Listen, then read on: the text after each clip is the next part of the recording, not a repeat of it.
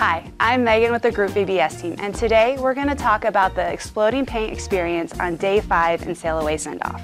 Now I know what you're thinking, exploding paint in my church? No way. But with a few precautions, you can still create an experience that is a huge wow for your kids. So let's get started. Here's what you'll need to create your exploding paint experience. Your first step is to create the power packs. You'll use baking soda, 1 tablespoon, 1/4 teaspoon, and 1-ply napkins that you've cut into about 3 by 4 or 3.5 inches by 4.5 inches. So I'll show you how to create those now. You're going to just take one of those pre-cut napkins and scoop in some baking soda. And you're going to try and get that as much in the center as you can. And then you'll take your 1/4. Now I don't always fill up my 1/4 of a teaspoon all the way, just because sometimes it doesn't quite fit in the power pack then. But then you're just gonna fold that in and try and create just a little packet.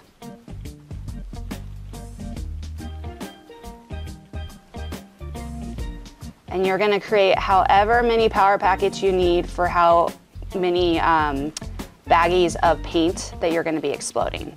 So at field test, we did 6, but if you have a larger VBS, you might wanna do more.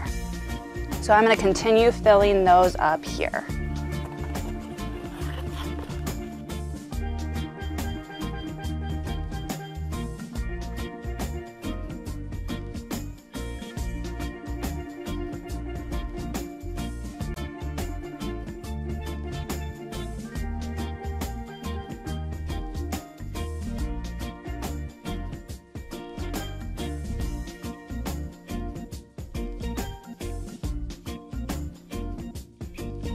Now that our power packets are made, we're gonna create our vinegar mixture. Now what we're gonna do is we're gonna take a microwavable cup and put 1 cup of vinegar in there. So I'm just gonna pour that out.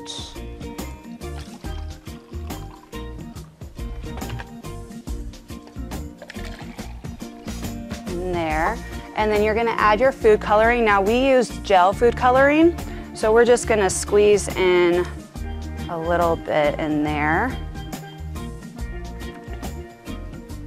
and stir that up. And then what you'll do so that the gel food coloring will dissolve is you'll microwave it. We microwaved it for about 45 seconds. That's the temperature that we found, but your microwave might be a little bit different. You don't have to get it too hot, just enough for the food coloring to dissolve.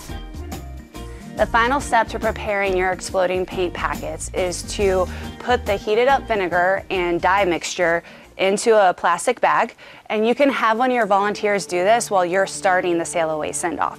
So what they'll do is they will go ahead and pour it into the plastic bag. Now one thing I might do just to make it a little bit easier and cleaner is I might go ahead and put in my Dawn dish soap, and I'm doing 1/2 teaspoon.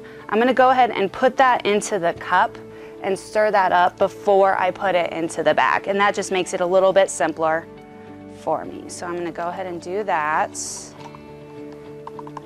And then I'm going to pour that right into the baggie. Now we have found the cheapest baggies that we could find. And that's what you're really looking for. So go to your dollar store, go to anywhere where you can just find the cheapest bags you can.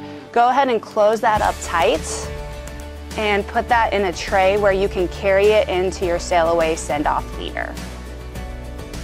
And I'm gonna repeat that with my other cups that I've already microwaved.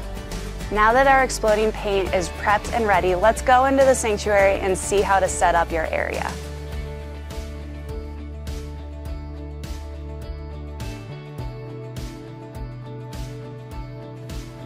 So here we are in one of our conference rooms here at Group, and I wanted to show you just a few of the precautions that we took to make sure that we don't leave any paints in our wake.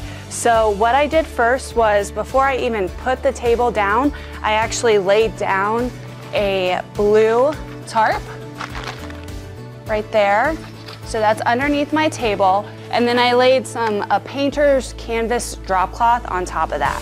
Then I put my table in place, and on top of my table, I have just a cheap plastic shower curtain liner. You can find that at the dollar store or anywhere that sells things like that.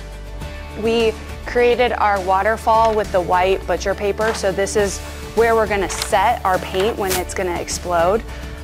Just to protect a few more areas, I got some more of these painter's drop cloths.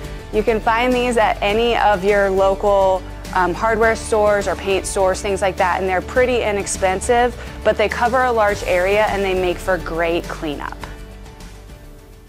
One of the last precautions that you can take to make sure that your exploding paint stays where it's supposed to is to grab some friends, volunteers, crew leaders, and have them come up and hold large pieces of cardboard, maybe leftover foam core from decorating, and they're just there to catch any sprays that might go a little bit wide. So now that we're ready, let's explode some paint. So when you're ready to explode your paint, what you're gonna do is you're gonna grab one of those bags with the vinegar dye mixture. You're gonna open it up, and you're gonna drop in one of your power packs.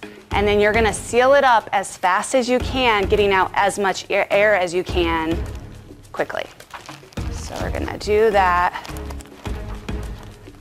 We're gonna do them all at once. So if you have volunteers that can help you do this, that is great.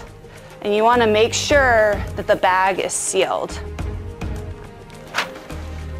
And part of the excitement of this experiment is the anticipation. So the kids are just going crazy right now as they're waiting to see which one is gonna explode first.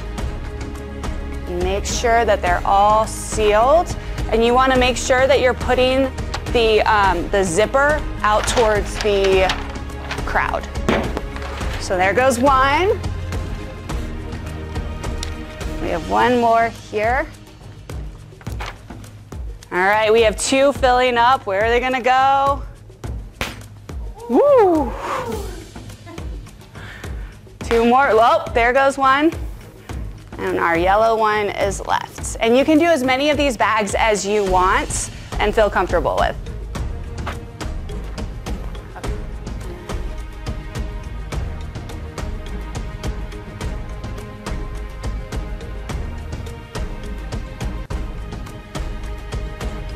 And there you have it, an experience that is sure to wow your kids at Shipwrecked VBS.